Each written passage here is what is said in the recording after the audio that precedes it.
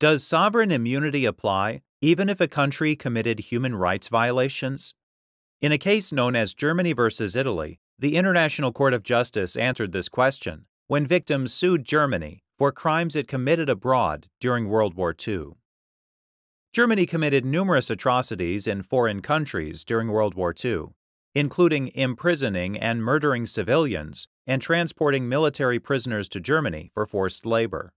Many Italian citizens who were victims of these crimes sued Germany in Italian courts.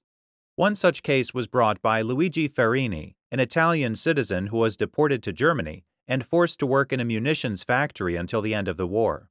Ferrini's case made its way through the Italian legal system, and ultimately, the Court of Appeal of Florence held that Ferrini could recover damages from Germany.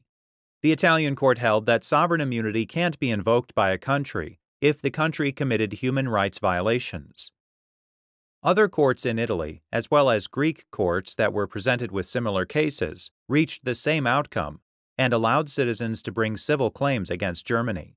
Greece became an intervening party in this case, once Italy declared that the Greek judgments against Germany could be enforced in Italy. Italy allowed Greek claimants to place a type of lien on a German government-owned property in Italy known as Villa Vigoni.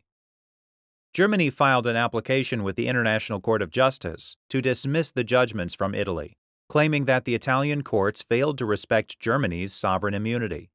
In response, Italy filed pleadings, arguing that sovereign immunity doesn't apply because the torts in question took place within Italy and that Germany committed serious violations of international law.